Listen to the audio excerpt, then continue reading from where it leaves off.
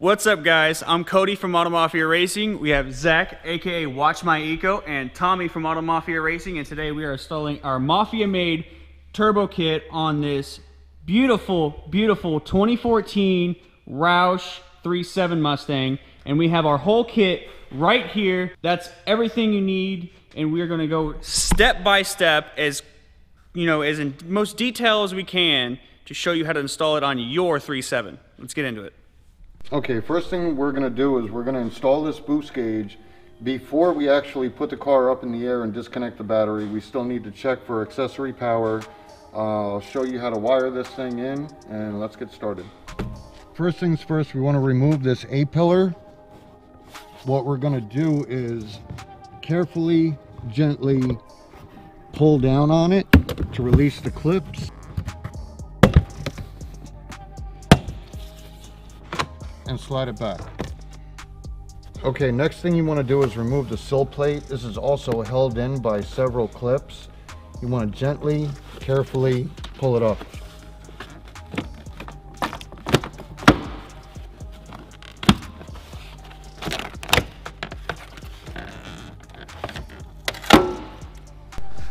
Next thing you want to do is remove the driver's side kick panel. What you're going to do is you're just going to pull it all forward. Okay guys, as you can see, with the driver's side kick panel moved out of the way, it gives you access to all of your wiring. You have your ground right here, and we're going to tap into this violet wire with a green stripe for our 12-volt accessory power. Okay, what we're going to be doing here is we're going to be extending the harness for the boost gauge. Obviously, they don't give you a lot of wire, so what we need to do is extend it. What I'm going to be using is 14 gauge wire, non-insulated butt connectors, and some heat shrink.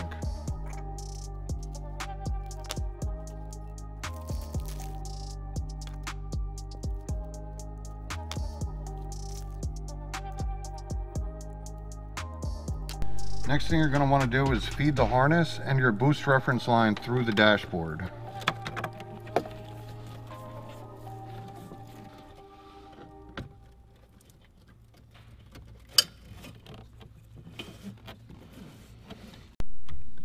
Once the wiring's fed through the dash, we can replace and reinstall the A-pillar.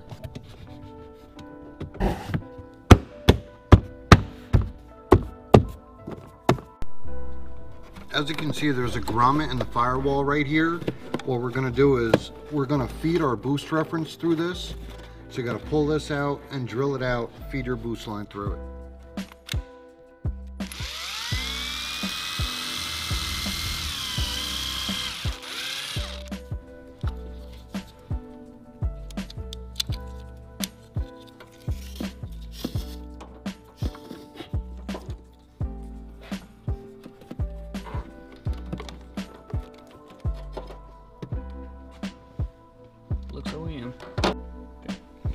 As you can see, I removed the lower part of the dash by taking out the two 7mm bolts on either side.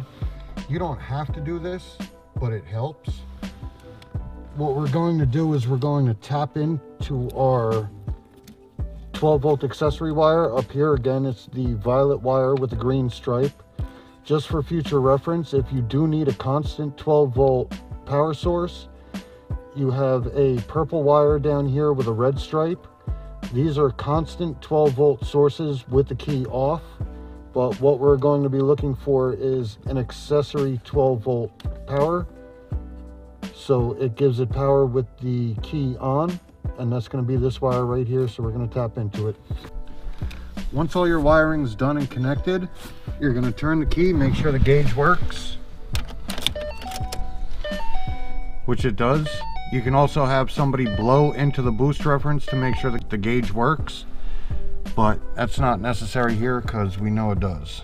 After you're done checking the gauge to make sure it works, turn the key back to off, and you can reinstall the kick panel.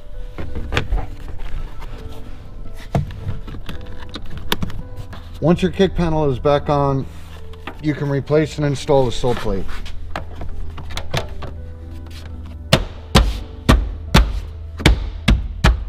Now that you've finished your boost gauge install, you don't need to know what any power wires are anymore. You're going to disconnect the battery with an 8mm socket. You're going to disconnect the negative cable. Once your battery is disconnected, we're going to move on to the fuel pump. There's a tab underneath the seat that you need to push and release the seat.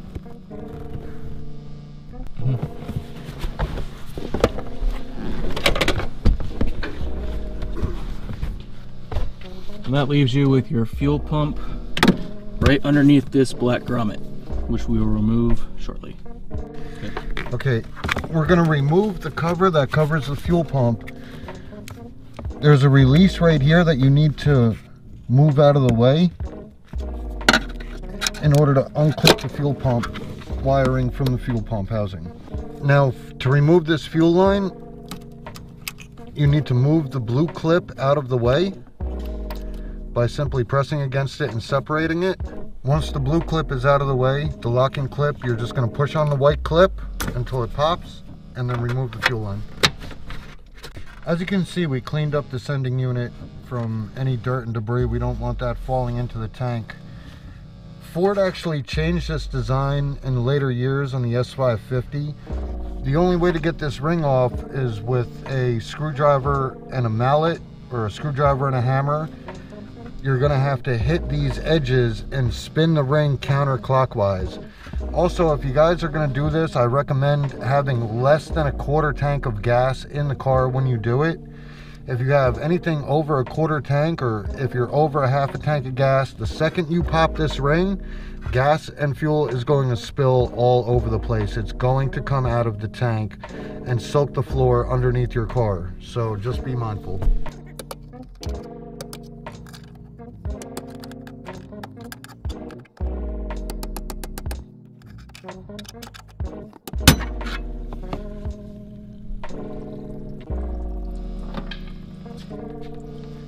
And we have fuel flowing out. Alright, as you can see, we had some fuel leakage coming from the sending unit once the compression ring popped.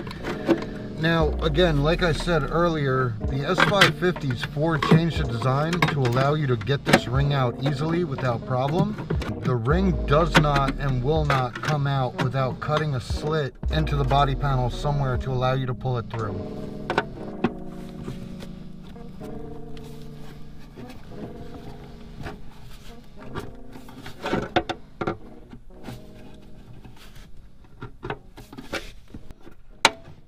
Once that's out of the way, you can remove the compression ring that holds in the sending unit.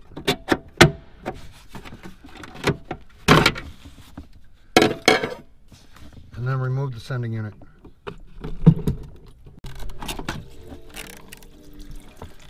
You might want to keep some rags in your car to sop up some of this gasoline. Okay, you'll see another fuel line that you have to disconnect.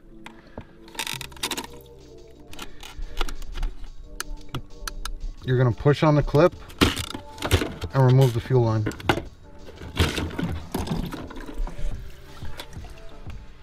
Now that the sending unit's out of the car, you have to release all of these tabs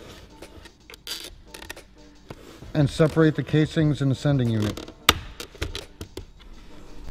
After using hacksaw blades and prying on it for a little while, we finally got it to pop out. What you're going to do is you're going to disconnect the fuel pump from the sending unit. You're going to disconnect the level sensor.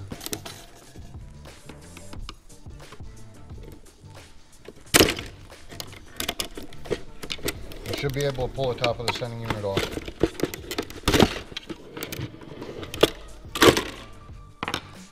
Next, you're going to cut the thin black line that connects the bottom of the sending unit to the top of the sending unit and pull it apart. Once the sending unit's apart, everything's unplugged, the level sensor and the fuel pump is unplugged. The next thing you're going to do is release the strainer from the filter. You're going to want to take your razor knife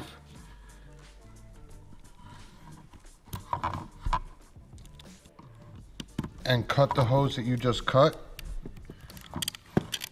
to release it from the sending unit. After you cut the hose, you're going to want to remove the fuel pump from the sending unit. You have to straighten out this ground tab and pull it through to release it. then the fuel pump should come right out. Then take your razor knife and remove the excess hose from the sending unit. Now we're going to get ready to install our DW400 fuel pump. This comes with just about everything you need. It comes with a new plug, it comes with the retainment rings, a new strainer, and a new fuel line. In order to make the pump fit into this sending unit, you're going to have to cut the sending unit right here and on the inside, right here. I'll show you how to do that.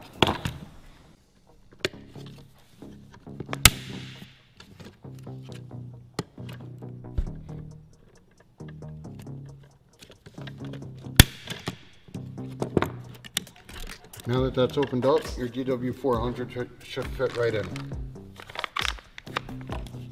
Check to make sure the new fuel pump fits in the sending unit, which it does. Also, you're going to want to take note of the direction that the old fuel pump was in. I believe it sat like that. Okay, on the outside casing of the sending unit, the lower part, you're going to need to remove this extra piece of hose. Okay, next we're going to open up the package of hardware that comes with the DW400. You're going to find the smaller of the two clear tubes. You're going to install the ring over the tube like so, and press it onto the sending unit. Once it's on, you're going to use wire cutters to crimp the crimp connection. Pull on it to make sure that the hose is on and it's not coming off. You put that aside for now and go back to the top of the sending unit.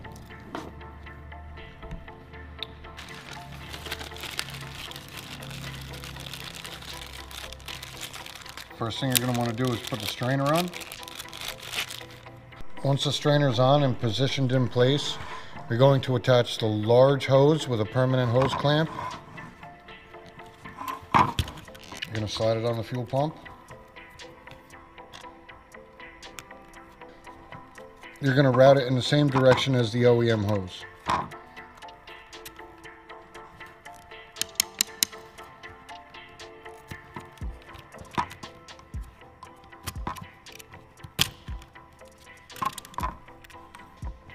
Again, you're going to take your dikes or wire cutters and you're going to crimp the connection.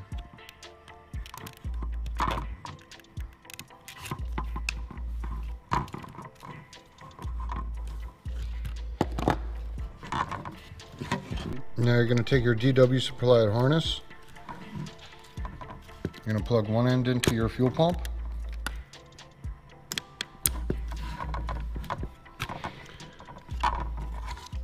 The other end into the top of your sending unit. And you're going to reconnect the ground strap the same way it was.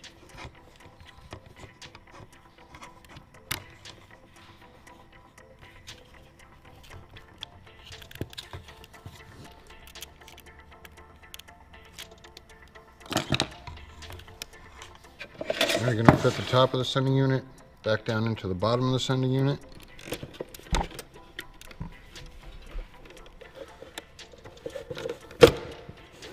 You can snap it together.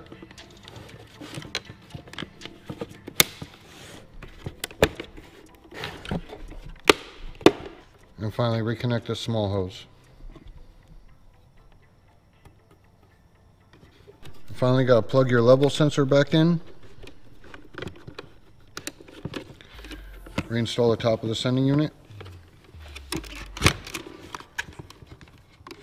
And it's good to go back in.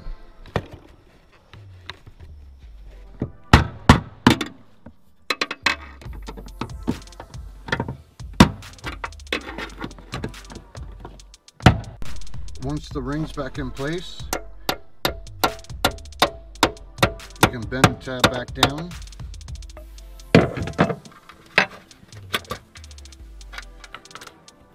Reinstall that line and the locking clip that goes on it.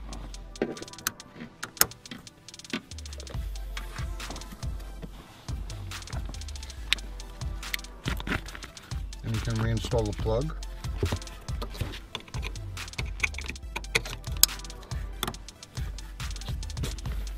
Reinstall the grommet.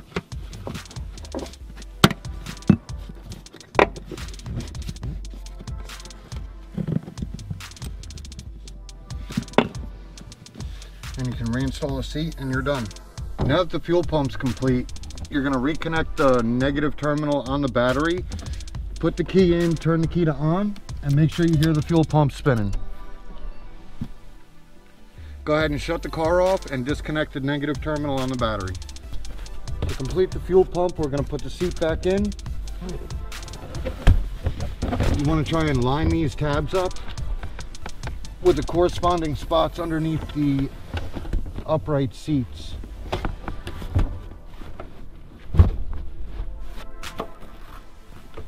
Also, I find it easier if you use the seat belt to pull the actual other half of the seat belt through.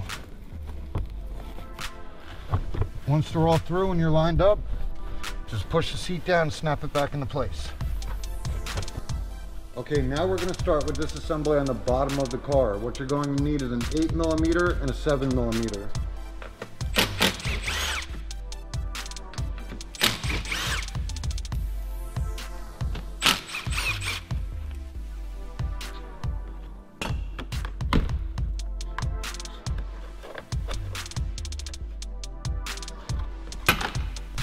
Okay, with your 7mm, you're going to remove all of the screws that hold on the front lip.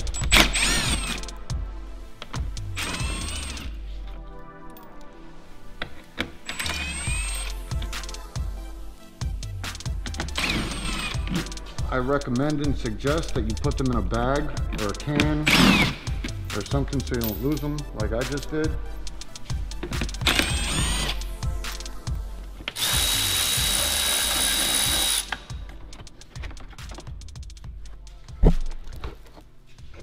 Next thing we're going to do is disconnect the downpipe.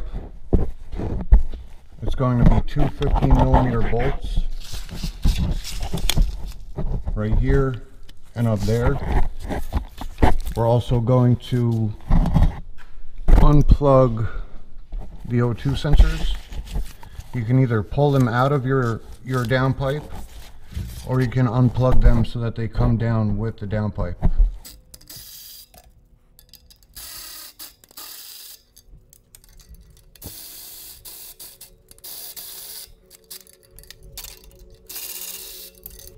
After the front's off, you want to come back here to the back of the crossover pipe and loosen these two 15mm bolts on either side.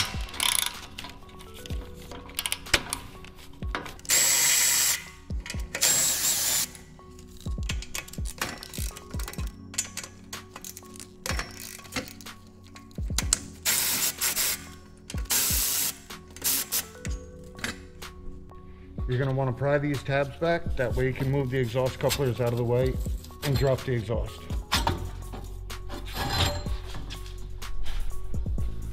Put this in.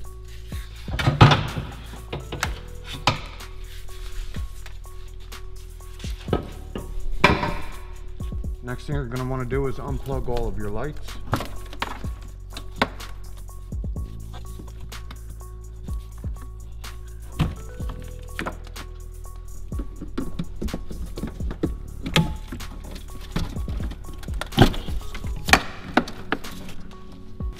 Remove the 7mm bolts that hold the bottom of the bumper to the fender liner. At the top of the car, you're going to take a panel tool and release all of these buttons.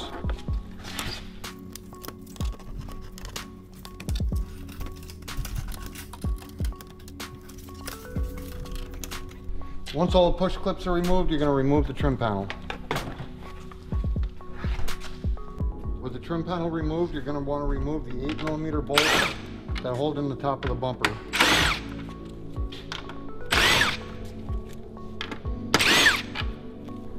Once all the bumper bolts are out, have a friend help you remove the bumper by pulling the sides out of the clip.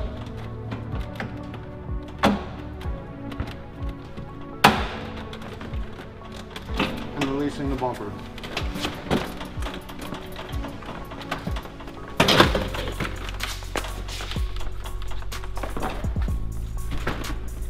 Now take off the 10mm bumper support bolts.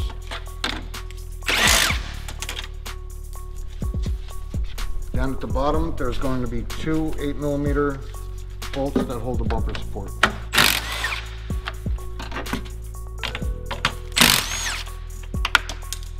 With a panel tool, pop the ends out.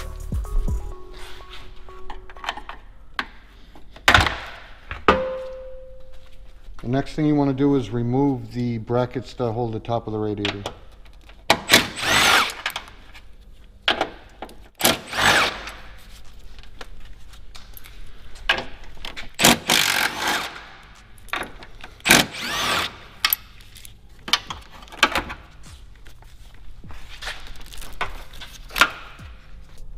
The next thing we're going to do is disconnect the mass airflow sensor. You want to pay attention to which way it goes back in the vehicle. Now we're going to remove the cold air intake tube or your factory air box.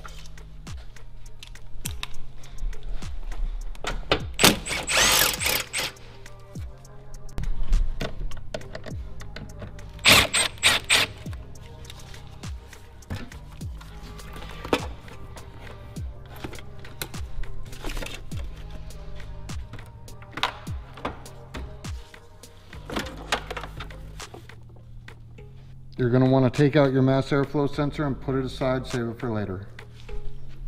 You're going to want to remove your strut tower brace to get access to the upper intake manifold.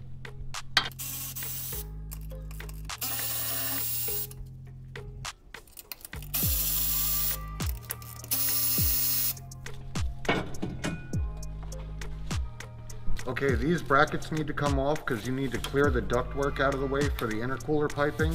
They're kind of a pain in the ass. There's an 8mm bolt between the radiator support and the headlight, which has to come out.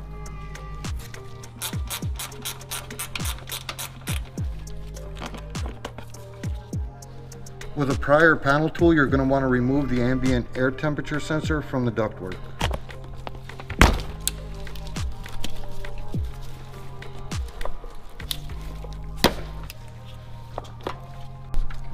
Next thing we're going to do is separate the ductwork by releasing the tabs.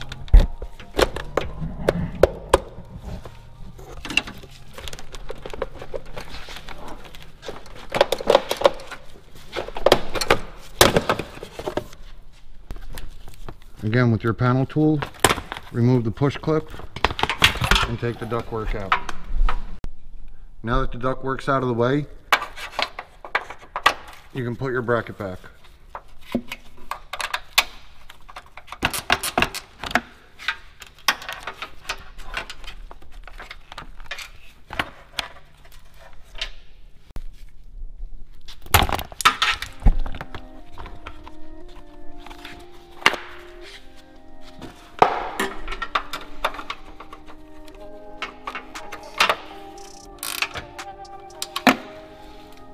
Okay, I'm going to show you guys this because some models actually have a brace that holds the AC lines to the fan shroud. In order to get the intercooler piping through, you're going to have to take the 8 or 10mm bolt that holds the bracket to the fan shroud. You're going to have to remove that and possibly cut off the bracket to get some more movement. This particular model doesn't have it, but most models do have it. I'll show you a clip from the bottom to let you guys know what I'm talking about. Okay guys, here's another angle from the bottom. This speed clip right here usually holds the AC lines with a bracket to the fan shroud. You're going to have to remove that 8 or 10mm bolt To remove the bracket, I always cut the bracket off also to give the AC lines a little bit more movement out of the way when you go to put the intercooler piping in. Okay, we're gonna remove these speed clips and put them aside because we're gonna use them in a different location later.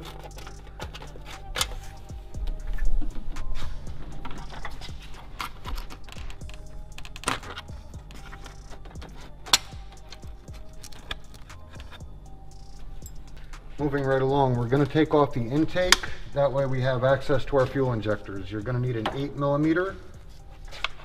First thing you're going to do is remove the 8mm from the brace.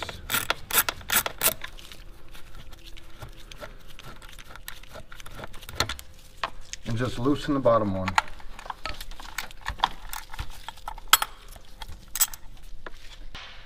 Next, you want to disconnect your throttle body.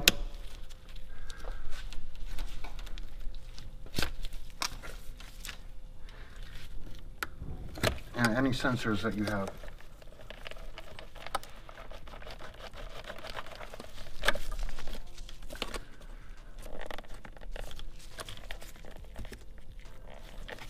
The factory Ford connectors are push lock connectors. You're going to want to push on it and pull it out of the way.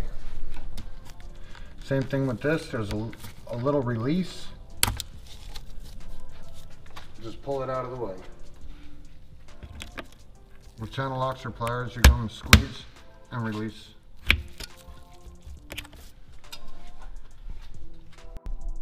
Next thing you're going to do with an 8mm, take all of the bolts out of the upper intake. Just put that out of the way.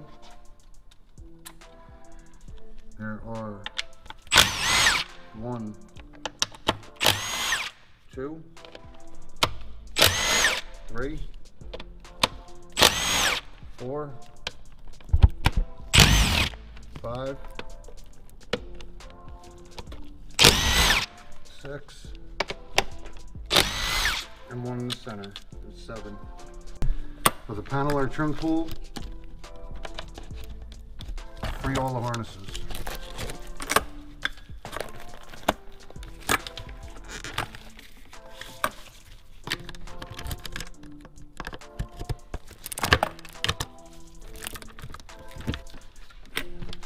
Your intake is free to come off of the engine. You're going to try and clear all of the vacuum lines and hoses out of your way. Just push them off to the side. The fuel line, remove the plastic locking clip, the red plastic locking clip. Push in the factory clip that holds the fuel rail.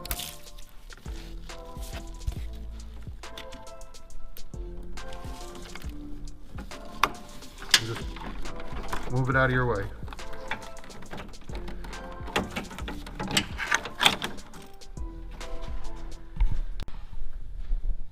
The next thing you're going to want to do is take a rag or something, cover up your lower plenum. You don't want anything to fall into your engine.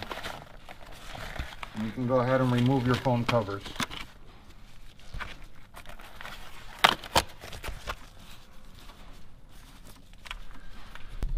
Next, with a pick, you're going to want to release all the red safety locks on your fuel injectors.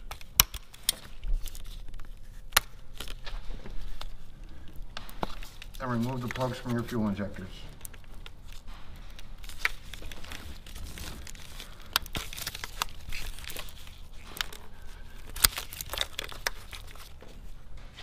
The next thing you want to do is remove all 4 of the 8mm bolts from the fuel rail.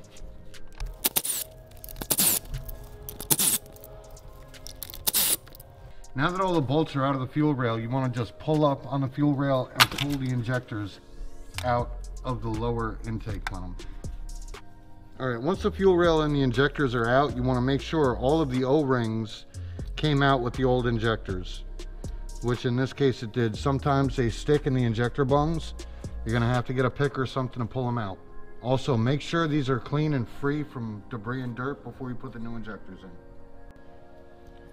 Okay, before we put in our FIC 1000 injectors, you're going to have to remove the metal clips that hold the factory injectors in.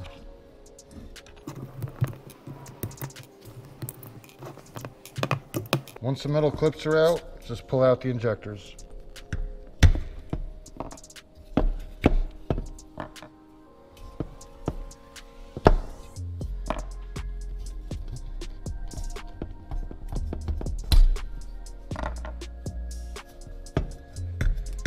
There might still be some fuel or some O-rings in the fuel rail. Just dump that all out.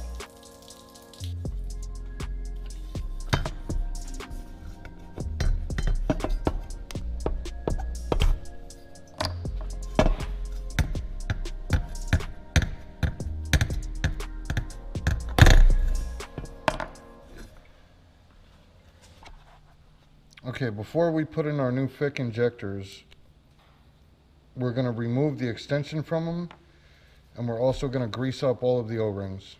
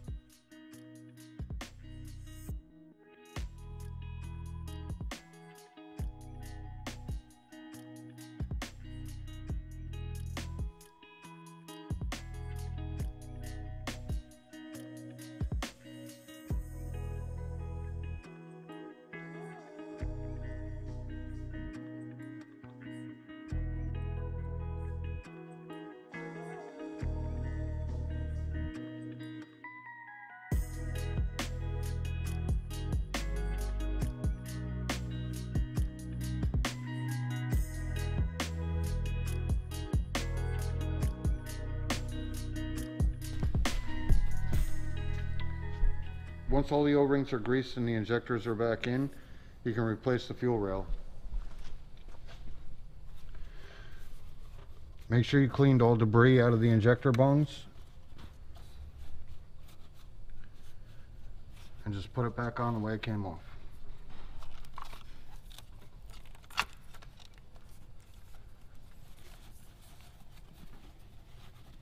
You're going to grab your 4 8mm bolts and bolt it back down to the lower intake.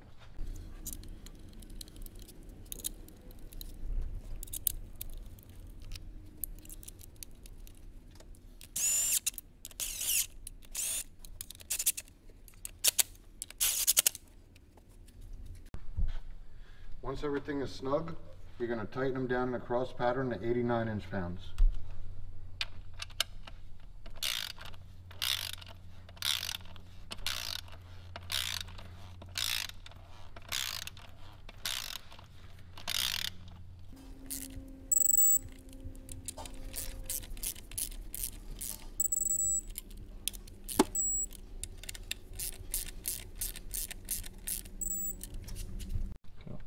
Now we can plug in our injectors.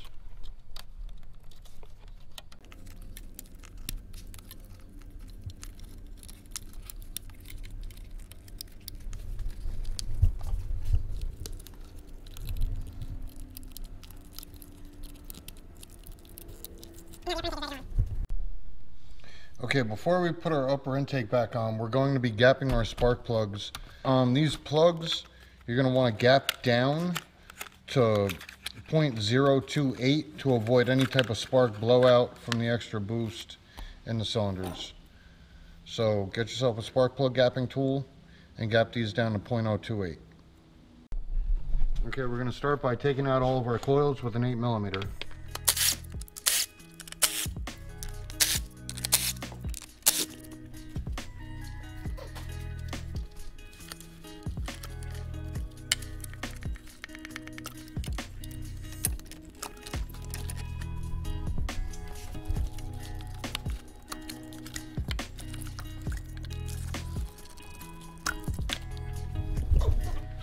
Next, we're going to pull out all of our plugs with a 5/8 spark plug socket.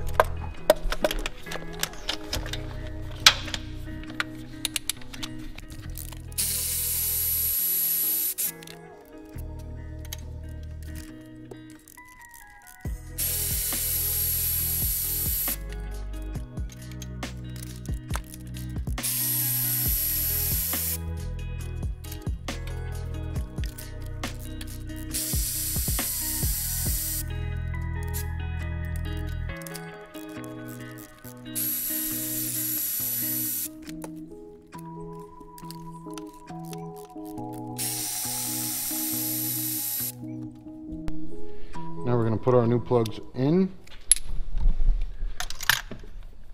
Make sure you don't cross thread them. Start them by hand.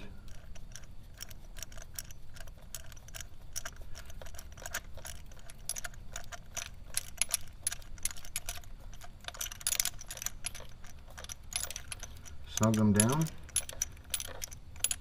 And we're going to torque them later. Okay, once all the spark plugs are in and hand tight, you're going to torque them down to 13 foot-pounds.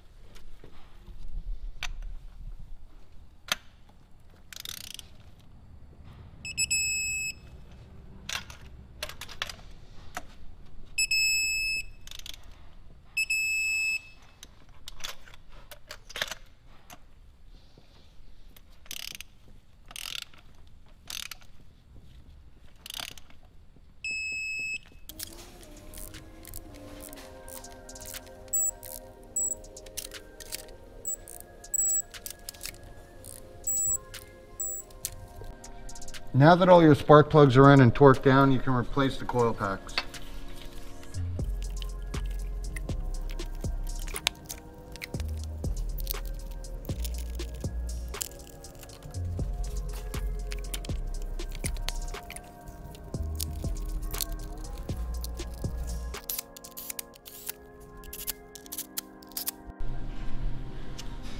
Once all the coil packs are in, you're going to torque them down to 89 inch-pounds.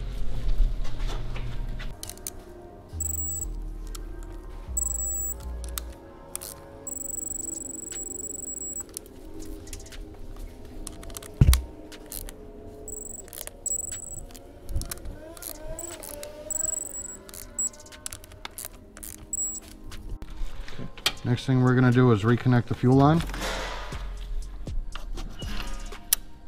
Pop it on. And then put the locking clip in.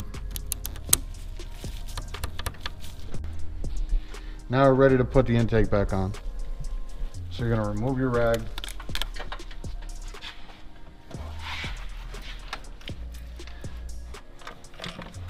Line it up with the pins. And it should drop right on. You're going to want to start these by hand, and then they get torqued to 89 inch-pounds.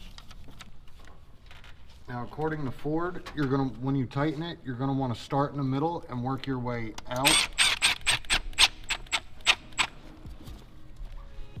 in a star pattern.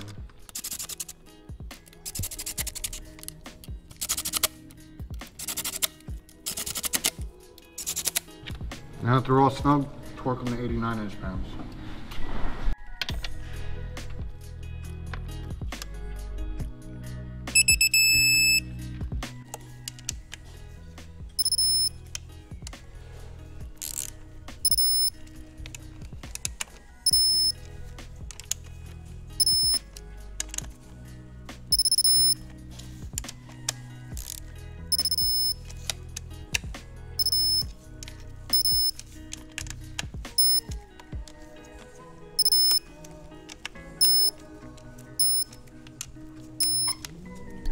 In this segment of the video, we're going to be wiring the oil pump for the turbo feed.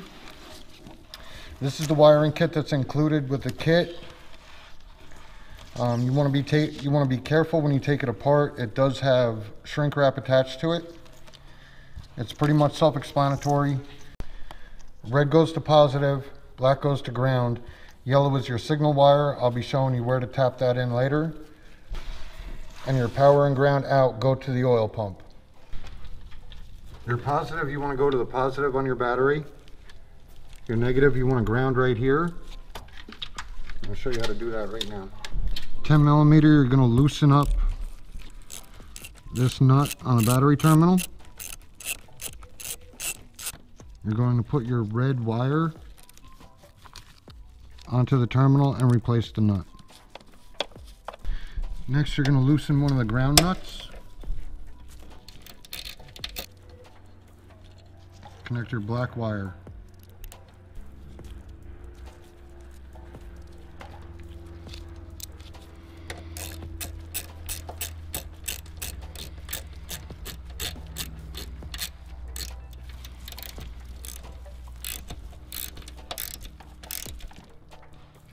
Next, you're going to run your red wire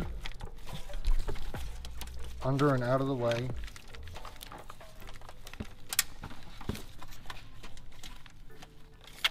Bring it up to the front.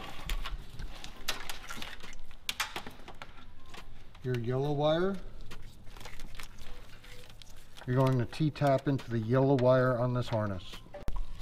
Next, you're going to T-tap this yellow wire with the supplied T-tap.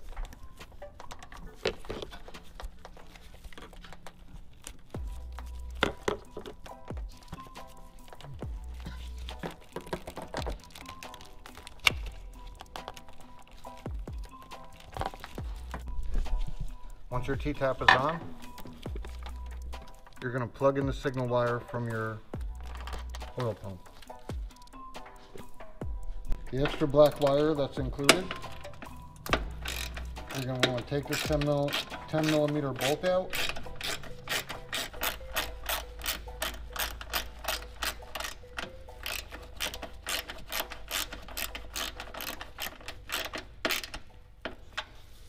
Usually what I like to do is take both of these, tape them together and make a harness.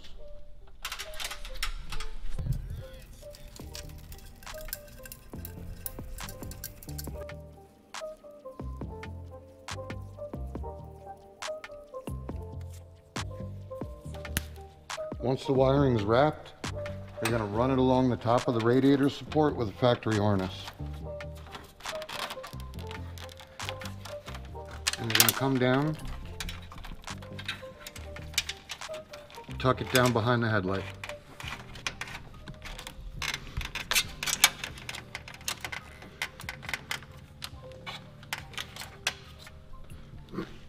Once the wires are tucked down behind the headlight, you're going to use a panel tool to remove the harness from the frame rail, and also remove the harness from up here.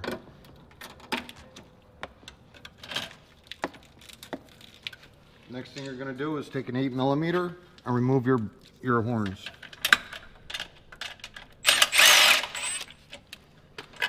Next, using a pair of pliers or an adjustable wrench, you're going to bend this tab down.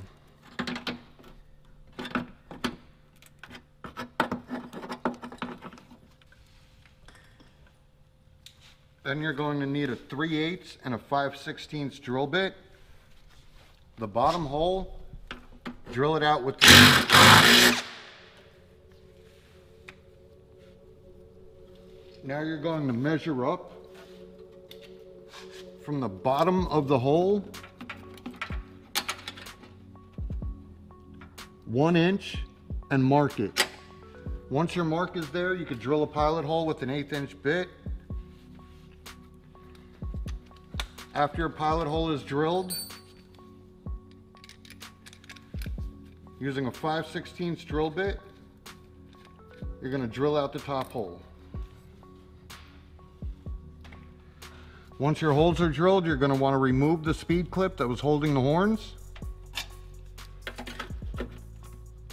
and replace it to the hole that you drilled. After you've removed and replaced the speed clip, make sure your horns fit.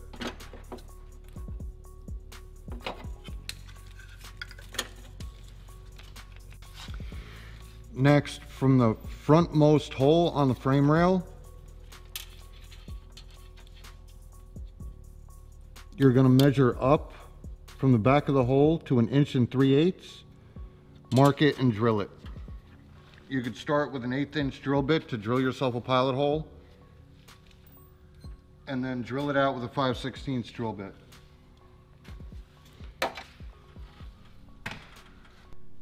Using the OEM speed clip from the airbox that I told you to put aside before, you're going to take that speed clip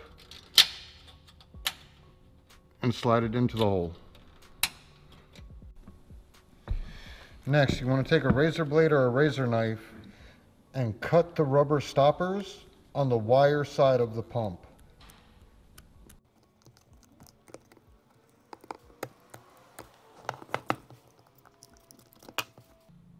Okay, the next thing we're going to do is mount the oil pump for the return line on the turbo. We're going to use the kit supplied hardware and the factory OEM 8 millimeter bolt from the airbox. you want to install it with the wires facing up.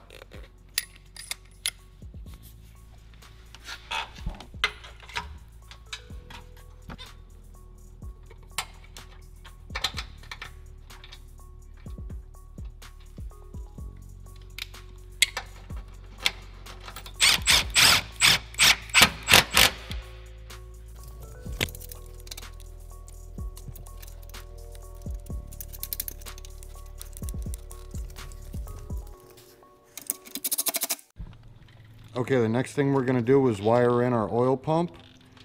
Red to red, black to black. First thing you want to do, slide on the heat shrink,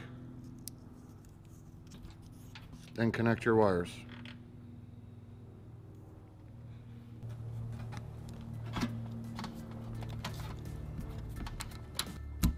Once your wires are connected, slide over the heat shrink, use a lighter and shrink it down.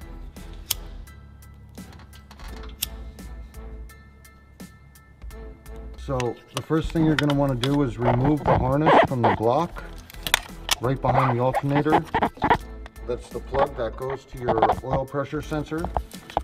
You're going to want to remove that out of the way, and then with a number 12 hex, you're going to remove this bolt from the block.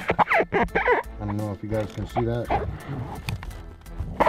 Right where I'm pointing, you're going to remove that bolt from the block.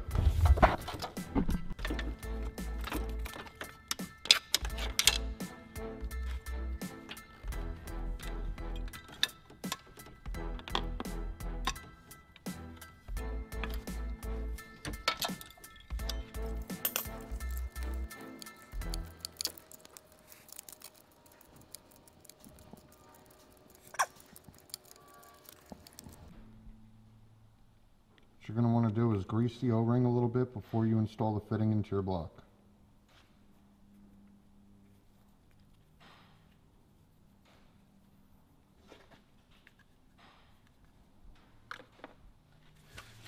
Next, try to clean up the oil.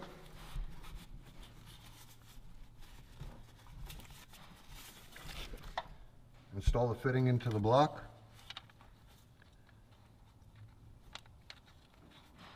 Using a 1-inch socket. Just tighten it down snug, you don't have to over tighten it.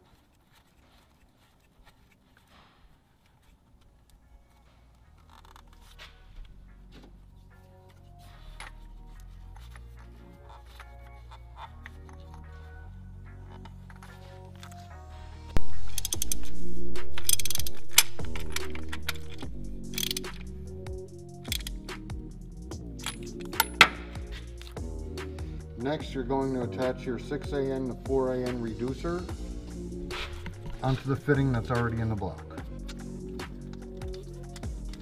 You can use a 22mm to tighten that down.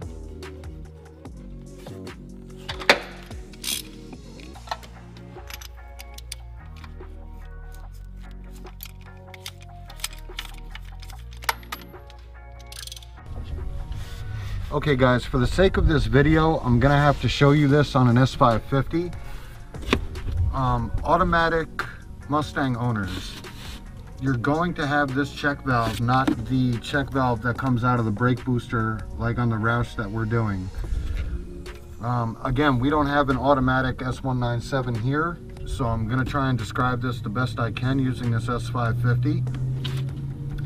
Now, automatic Mustang owners, this check valve right here, it's got a hose that runs from the back of the check valve all the way to the intake tube.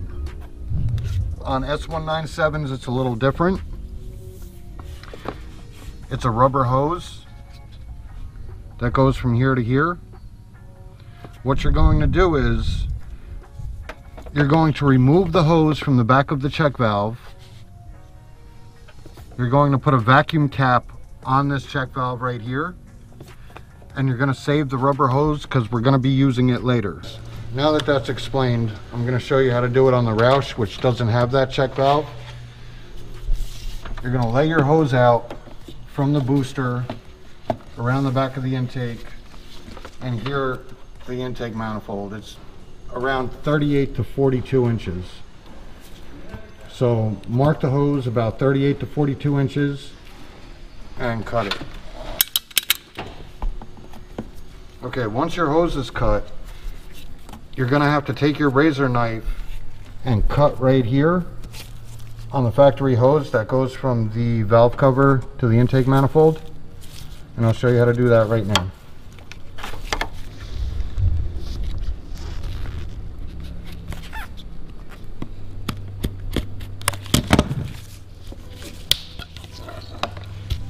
Okay, now you're going to put your hose clamp on and then push the fitting into the hose.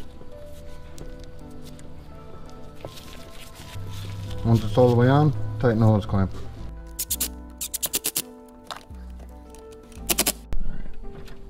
Okay, we're going to disconnect this line right here that goes up to the metal hard line.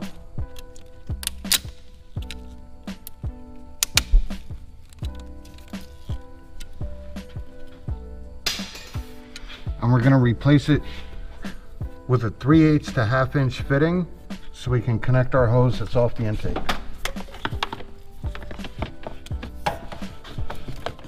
Run the hose behind the engine and you can clip it anywhere you want and put them together.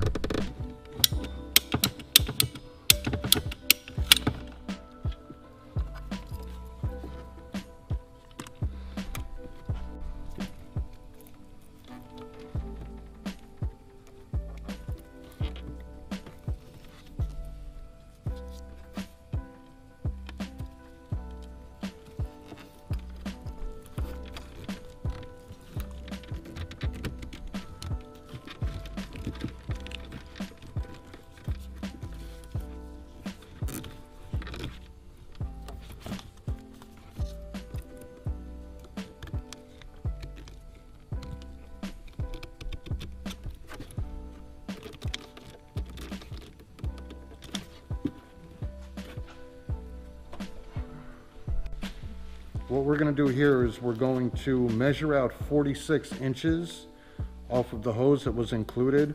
A 46-inch piece is going to go from the bottom of the drain in the turbo to the oil pump.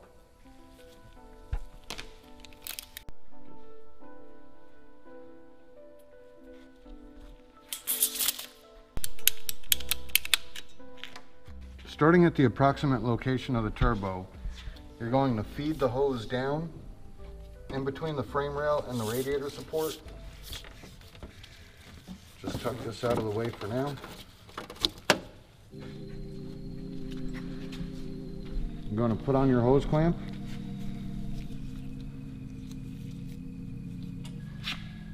And put it on the front of the pump facing the front of the car.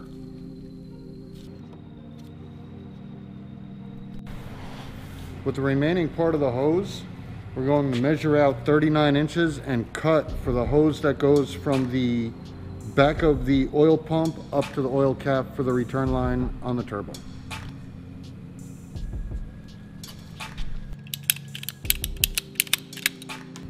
Your next line is going to go on the side of the frame rail between the plastic splash guard and the wheel well. Put your hose clamp on.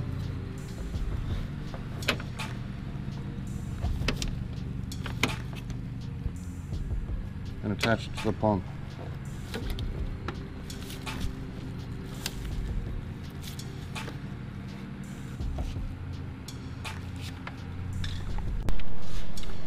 Where the hose comes up, it's going to connect to your oil fill cap with a 90-degree MPT fitting, and I'll show you how to tap your oil cap for that.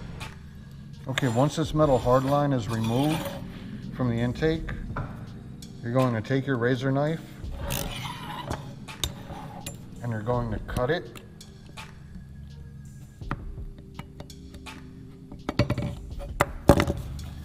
Pull the fitting off. We're going to save this and use it at a later time.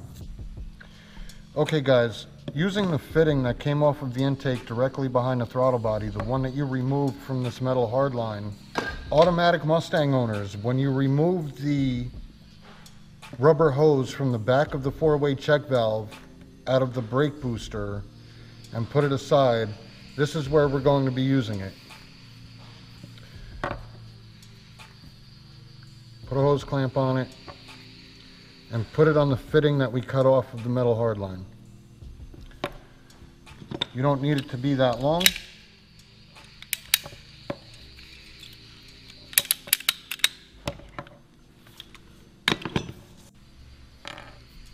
Okay, using the T vacuum fitting that's supplied with the kit,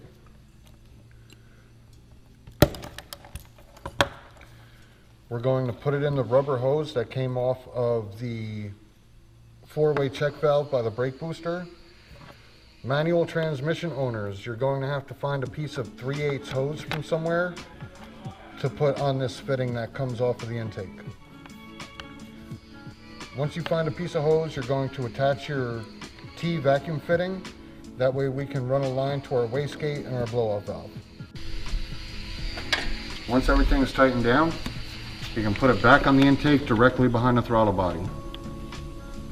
If you guys have any questions about this part and the discrepancies between the automatic and manual transmission, you can give us a call and we'll help you out. Okay, manual transmission owners, you're going to need to pick up this adapter. It goes from 1/2 inch hose to 3/8 hose. You can also use the squeeze clamp, or you can just get yourself some hose clamps. So what we're going to do is, this car's a manual, we're going to be installing this right now. If you haven't already done so, you can start connecting everything back to your intake.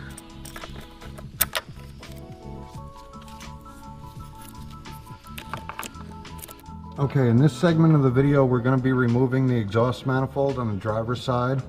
You're going to need a 13mm, and what we're going to do is we're going to remove all 6 of the exhaust bolts.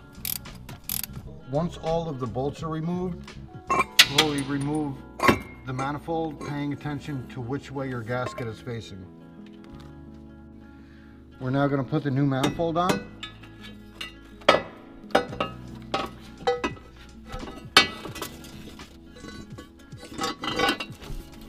Some of you may find it easier to remove studs or move studs as you see fit.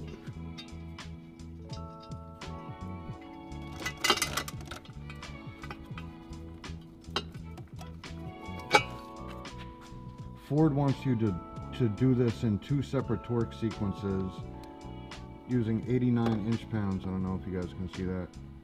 89 inch-pounds starting from the center and working your way out in 2 separate sequences until it's up to 30 foot-pounds of torque. I know it's kind of a pain to get the torque wrench in there, but just try the best you can. 89 inch-pounds. The second time around, that's 30 foot-pounds. Again, you want to do it in 2 separate sequences, starting in the middle and working your way out, alternating bolts. 89 inch-pounds for the first sequence, and then the second time around you want to go to 30 foot-pounds. Okay guys, before we put our passenger side downpipe on, we're going to put our wastegate in. I'll show you how to do that right here.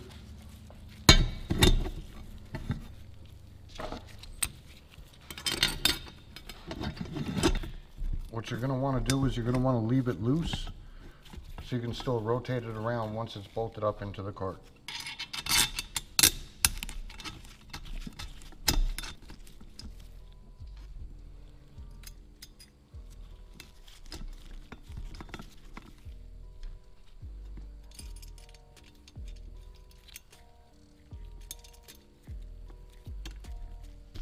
Okay, both automatic and manual transmission owners. You see this harness right here that comes from your starter and goes up above your transmission. We're going to disconnect these plugs by pulling them back. They just slide over the bolt in the transmission, but those need to come off so we can free the harness up and give it more slack.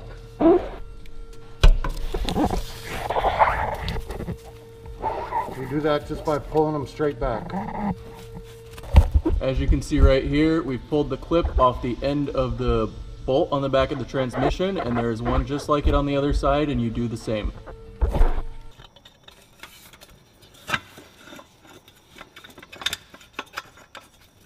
Just kind of snug these up by hands, guys. You're going to leave it loose until the rest of the kit is finished, and then you're going to tighten everything up.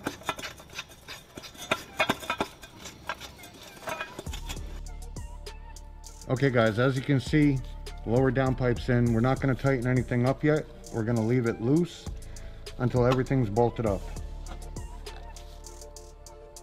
Okay, with the supplied silicone vacuum line, you're going to connect it to the bottom fitting on the wastegate. And then you can just zip tie it on. The top one is a vent to atmosphere. With the other end of the vacuum line, we're going to go up in between the harness and the transmission and just feed it up as far as it'll go. It might help to have somebody standing above there to receive the line up top. But in this case, I don't have anyone, so I'm just going to shove it up and see where it goes. Once the vacuum line's up and ran, just throw a zip tie over this to hold it.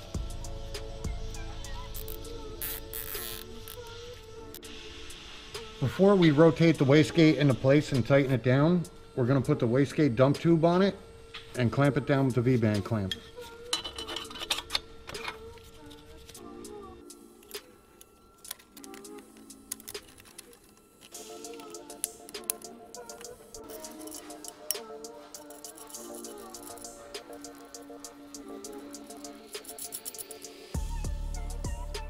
With a 5mm Allen and a 10mm wrench, open end, we're just going to tighten it down.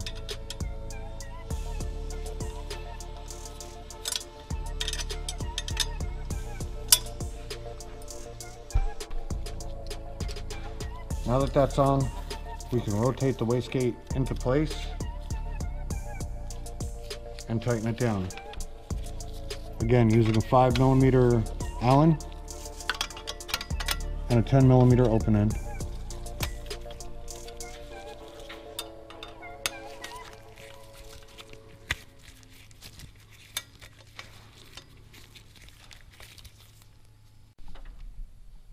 Now we're going to find our vacuum line and pull it up into the engine bay.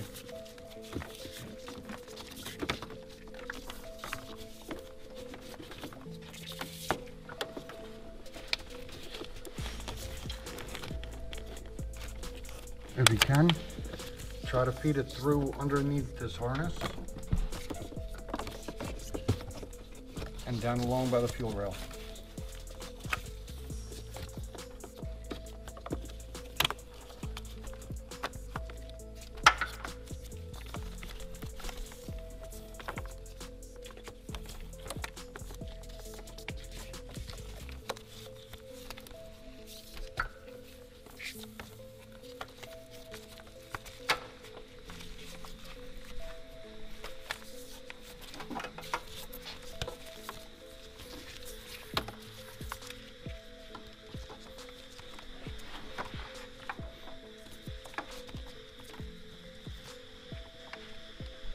Once it's ran to the T vacuum fitting, you can clip the small part off, clip the excess off,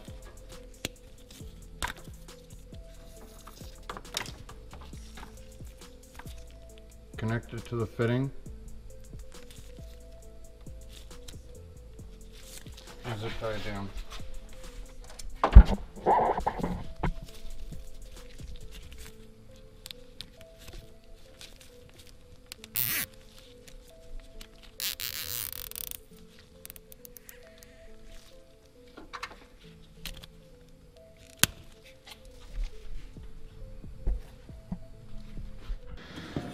Before we mount our bracket to our intercooler, this is a universal bracket. You can see it's bent for the S550 or the S197. For this application, the S197, we're going to need to straighten this bracket out the best we can by putting it in a vise.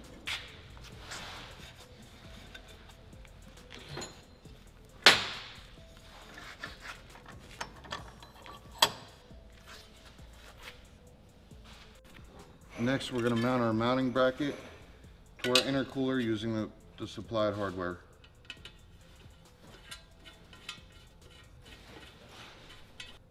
$13mm, but don't tighten them down all the way. That way you can leave some adjustment for once the intercooler is mounted.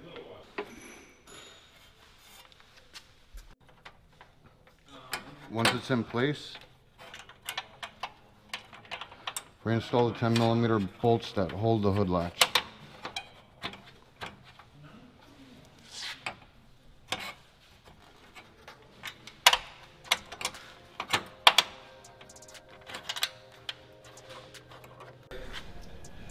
Okay, once everything's up, straight, and centered, you can tighten it all down. You can see the old marks from the 10mm screws on the latch. Try and line that up the best you can, tighten it down.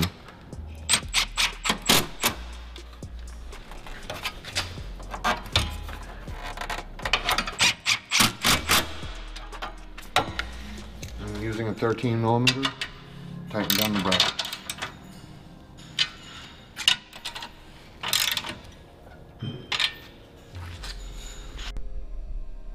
Next thing we're going to do is install the lower bracket on the intercooler using the supplied hardware. There's a 13mm. You just want to get it started and leave it loose. We're going to leave everything loose until everything else is mounted and in place, and then we'll tighten it all up later. Okay, using one of the other factory speed clips from either the radiator support or the air box, you're going to clip it on that hole right there, and then we're going to install our secondary intercooler bracket.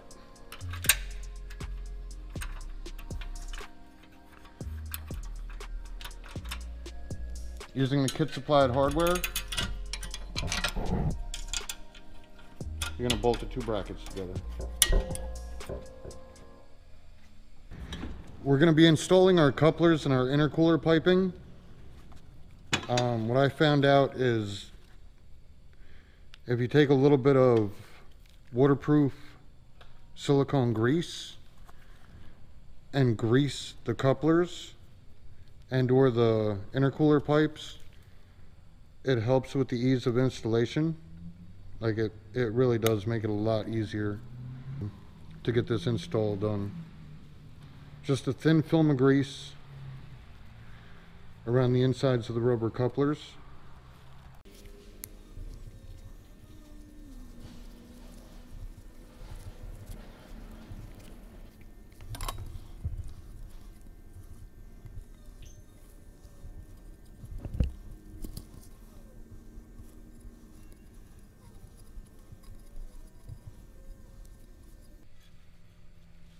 Okay, the first thing we're going to do is we're going to take this L-shaped pipe.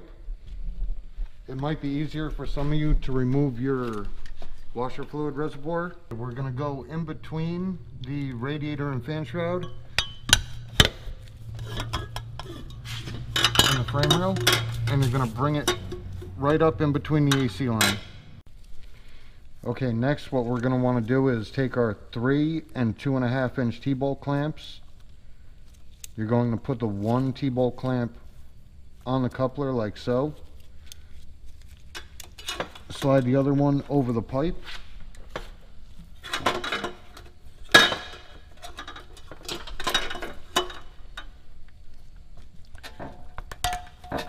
And put your coupler on.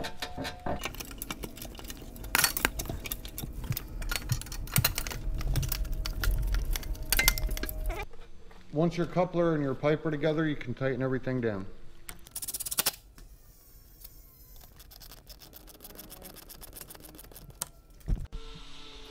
In this segment of the video, I'm going to show you how to do the charge pipe side that goes up to the throttle body. You're going to need this pipe like this, the 3-inch 90 coupler, the small 3-inch coupler, and 3 3-inch T-bolt clamps. First thing you're going to want to do is take the coupler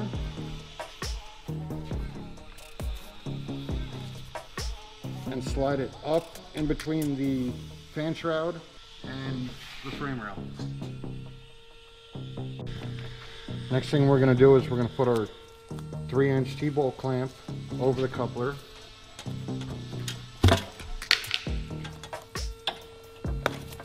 Just slide the coupler over the intercooler like that. We're going to put another 3-inch T-bolt clamp on the coupler and on this coupler back here. Once those are on, you can go and fit your pipe.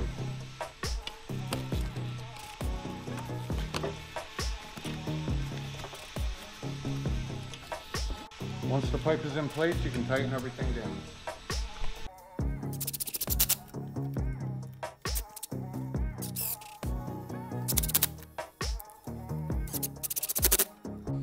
Okay guys, now that this corner is done, you can start to tighten everything up. Once you've adjusted your intercooler and like the fitment and way it sits, you can go ahead and tighten up your horns. You can also tighten up the brackets on the bottom of the intercooler.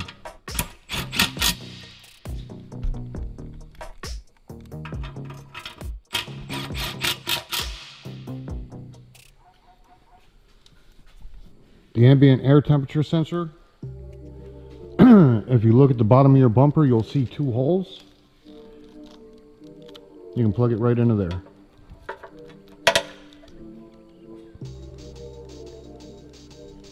Okay guys, in this segment of video, we're going to show you how to put the fittings onto the turbo. I'm going to use a little bit of acetone. You can use brake clean, just something to clean off the oil drain fitting on the turbo. What I like to do is use a little bit of black RTV and put a thin film on the gasket.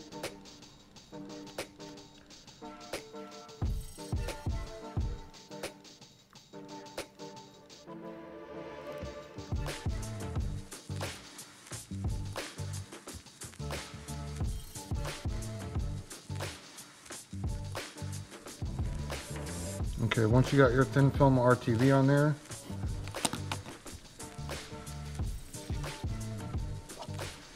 you're going to put your gasket on the fitting,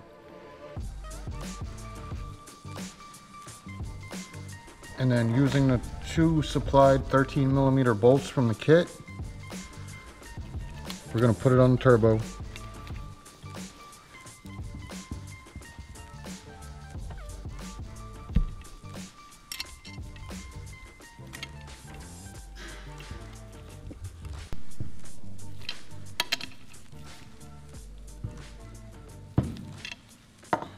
Okay, once that's done, what we're going to want to do is we're going to loosen up the bolts on the turbo so that we can clock it once it's in the car. Clocking a turbo means you'll be able to spin the housing to properly position it in the car the way you want.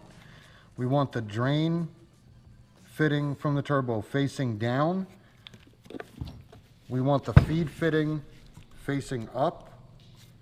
And we're going to loosen it so we can spin the outer housing. Using a 13mm, just loosen these bolts up a little bit until the housing spins.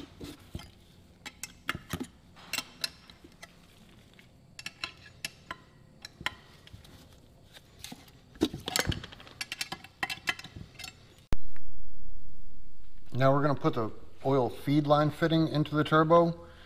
It's supplied in the kit. It's a 4AN to 1/8" MPT oil resistor fitting. I'll show you how that works.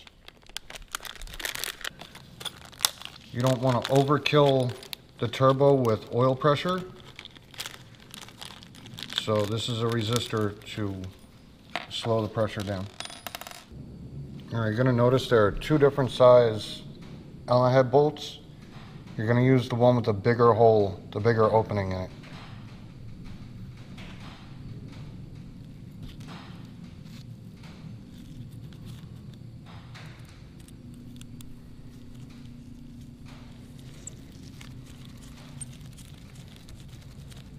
Screw that into your fitting, and screw your fitting into the turbo.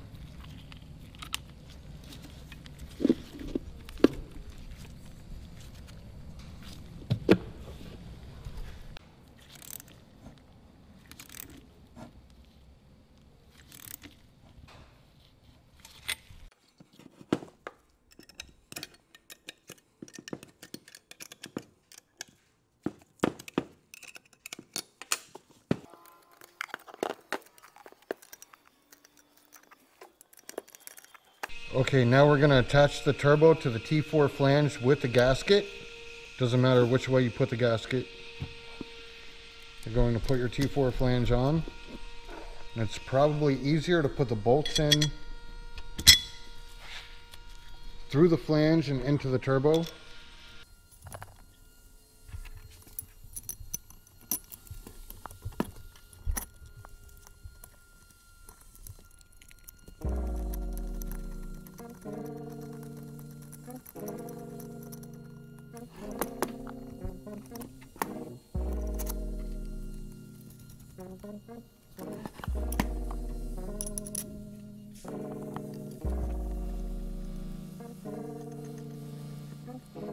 Now we're going to tighten them all down in a cross pattern.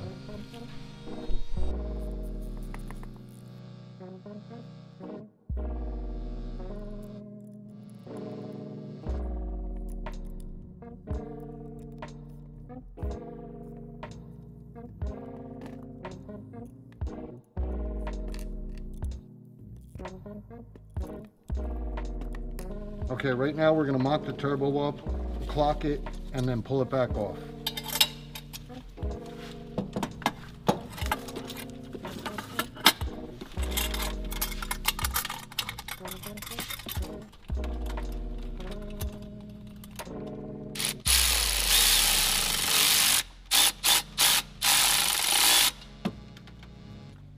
Keep going.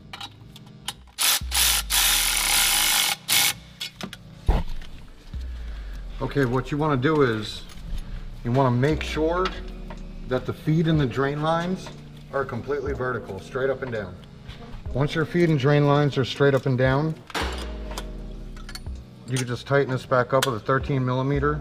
Make sure that they don't move. You could just snug a couple of them down, and then when you pull the turbo back off, you can tighten down the rest of them. Now we're going to clock the outer housing of the turbo. We're also going to install our charge pipe. So you're going to want to take your 2.5 inch T-bolt clamp, slide it over your coupler.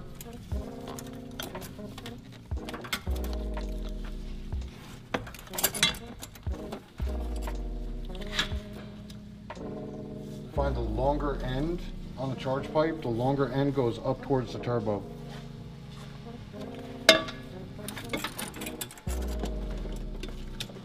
Just slide the charge pipe into the coupler.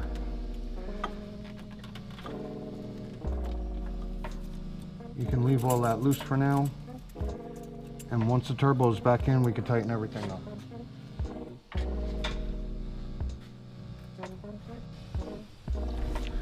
Once the turbo is lined up to the charge pipe, you're just going to tighten a couple of these bolts down to make sure that they don't move.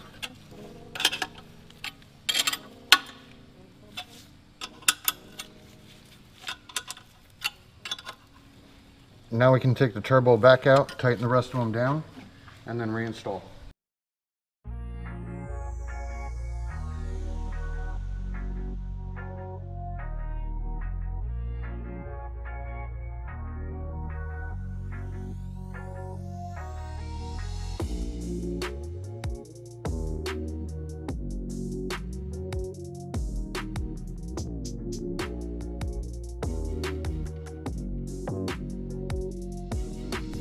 Okay guys, the last thing we're going to do is install our downpipe. We highly recommend that you do not skip this step. You need to wrap your downpipe with exhaust wrapping. You're going to need to buy this special tool, or you can make one out of a Phillips head screwdriver with a metal band clamp.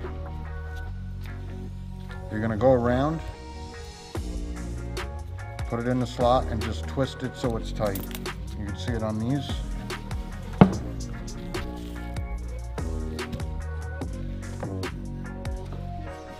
The reason we recommend you put this exhaust wrap on is because your plastic fuel lines sit really close to this pipe. So to avoid any future problems, we highly recommend that you wrap your exhaust. You just want to feed it through and twist it into place.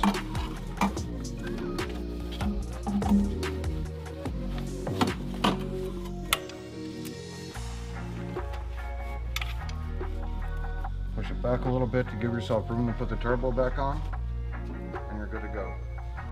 Okay, before we put the turbo on, we're going to start by putting the turbo drain line on. So put your hose clamp on, slide it over the fitting,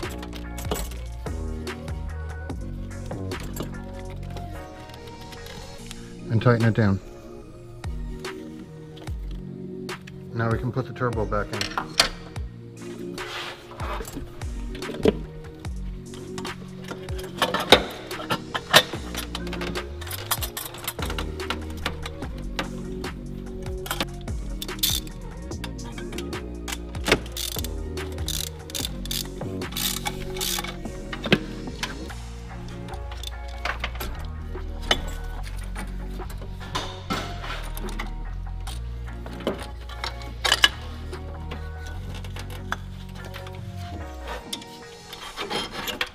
Now you can connect your oil feed line for the turbo.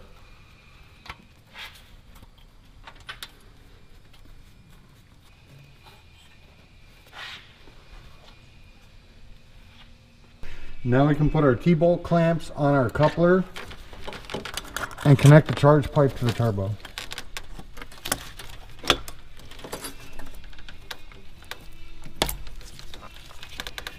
Once everything's in place, you can tighten it all down. Okay, now we can use our 3" by 11 pipe, our 3" T-bolt clamp.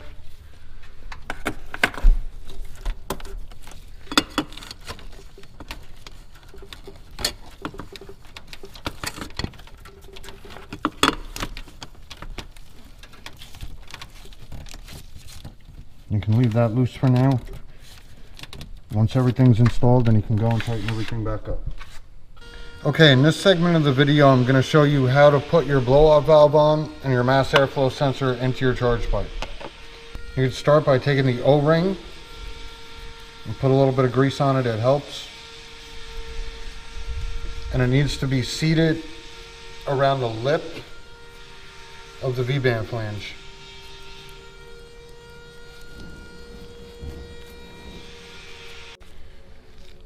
Once the O-ring is on and seated, you can put your blow-off valve on. Then your V-band clamp.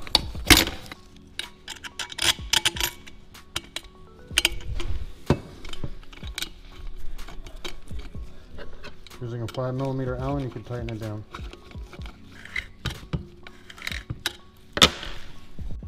Now we're going to put our fitting into our blow-off valve. It comes with 4 crush washers. You're only going to need 2. So you're going to put 1 crush washer on the top of the bolt, put the bolt through, crush washer on the bottom, and then just screw it into the top of the blow-off valve. Yeah, you can leave it hand tight for now until we figure out which direction we're going to put it, and then you can tighten it down with a 10mm. Now for the mass airflow sensor, it's pretty self-explanatory. It can only go in one way. If you try and put it in the wrong way, the holes don't line up. So you're just going to drop it in, then use the supplied bolts with the kit and bolt it down. I believe these are 7mm. You can tighten down on that, then you're done. Don't forget to tighten down on this once it's installed in the car. Okay, before we put our last charge pipe in, you can go ahead and tighten up the T-bolt clamps using an 11mm.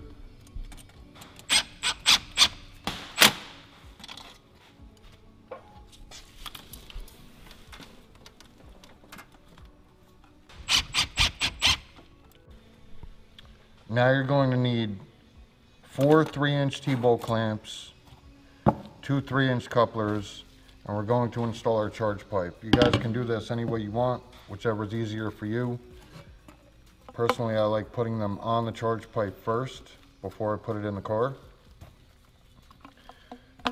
So that's what I'm going to do.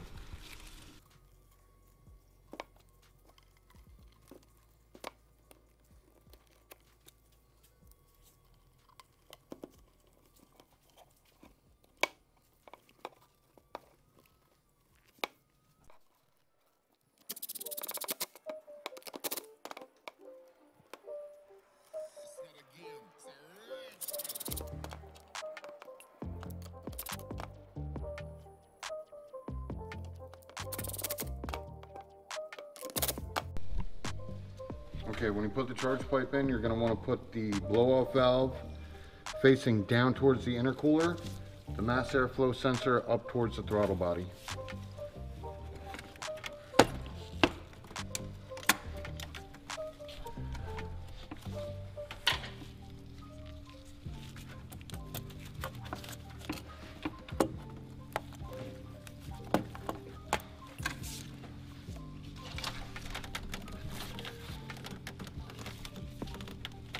Once everything is lined up, you can tighten it down.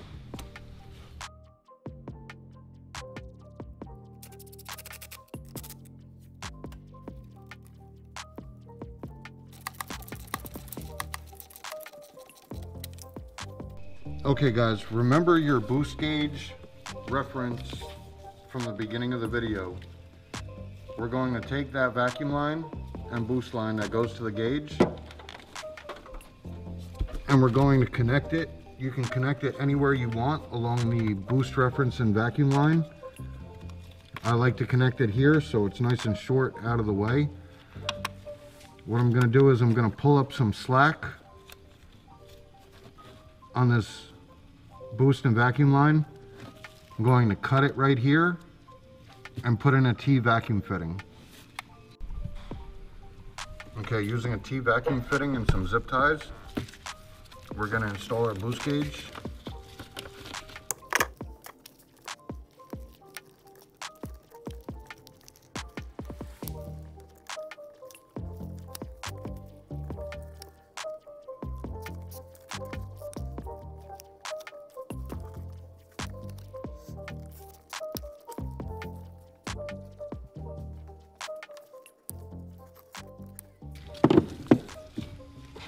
Now we're going to take the vacuum line from our boost gauge.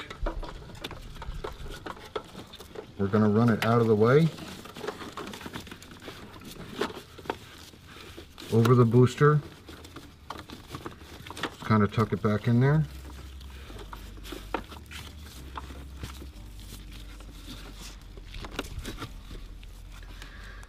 Out to the T-fitting, leave yourself some slack, cut it and attach it.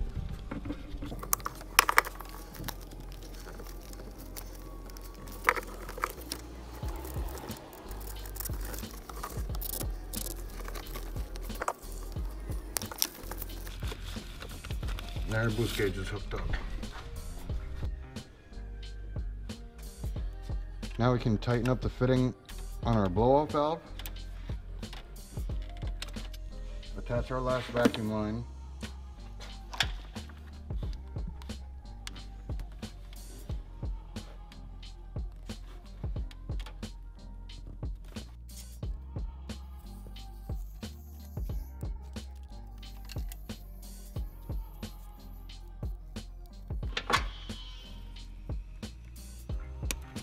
Once that's all done, you can find the line for your mass airflow sensor and plug that back in.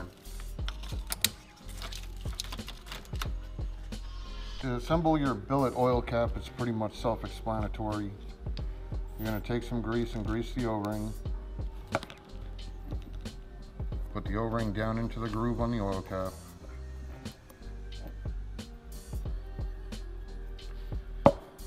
Put some red thread lock on the fitting. Put the fitting in the oil cap. Now you're going to have to clock this fitting inside the oil cap because there's very little clearance in between the manifold and the downpipe, and you want your oil return feed to sit in between the manifold and the downpipe, closer to the downpipe because it's going to be wrapped with exhaust wrap. As you can see, we're closer to the downpipe, so it's against the exhaust wrap and not the hot pipe.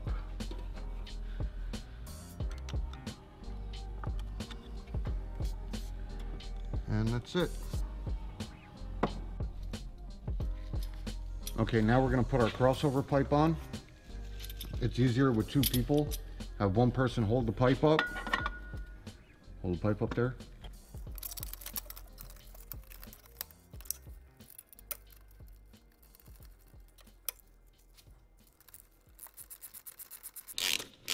All we're gonna do is snug it down a little bit, but leave it loose so you can still rotate the pipe out of the way.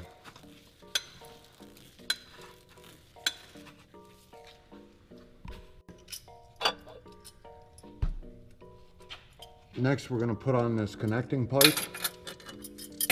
Have someone hold it on.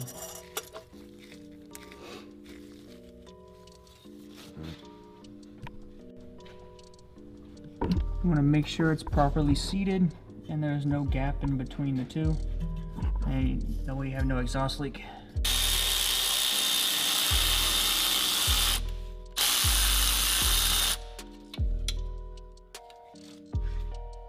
Once it's all lined up and connected, you can tighten everything down.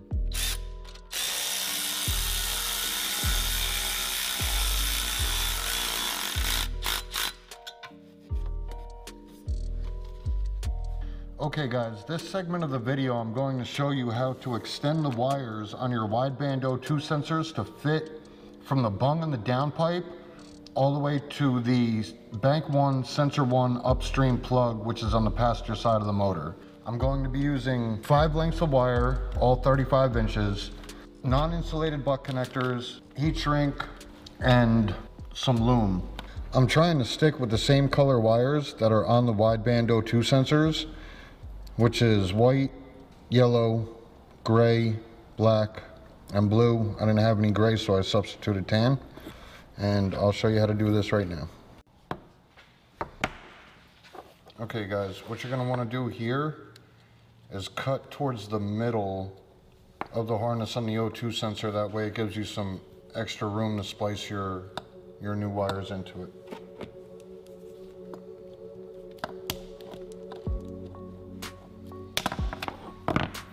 After you finish one side, you can put on your heat shrink to cover the butt connectors and then slide your loom over the harness. Okay guys, the last and final step before you can actually start the car, the O2 sensor that I had you extend earlier in the video, we're just going to screw that into the downpipe.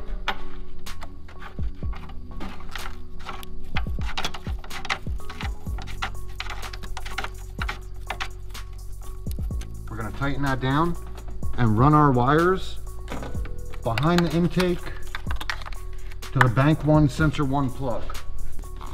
You just gotta find that plug and plug it in.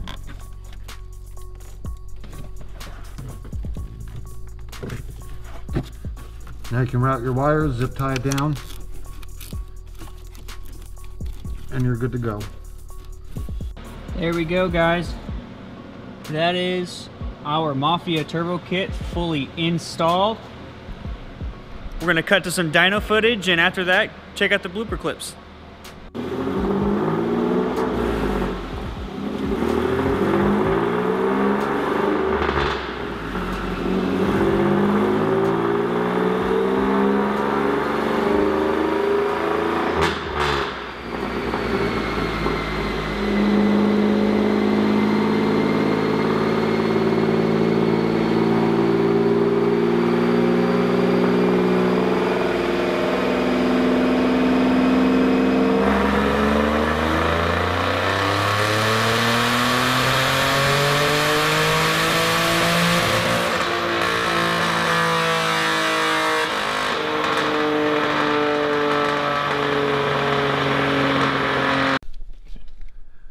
Now that the ductwork's out of the way, you can put your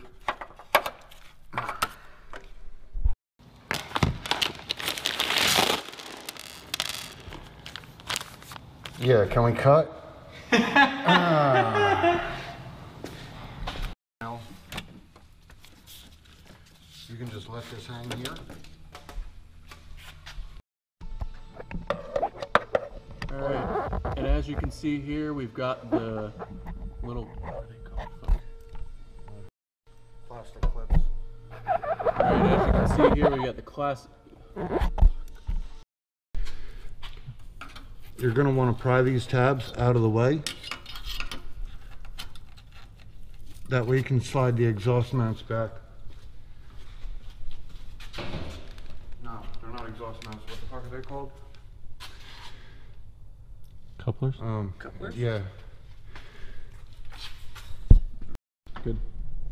You're going to want to remove any type of strut tower brace that you have to get access to the upper intake.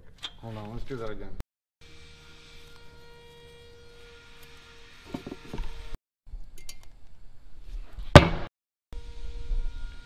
After you're done struggling with the after you're done struggling with the after the O-ring is seated and on, you can put your blowout valve on and then put your V-band clamp on.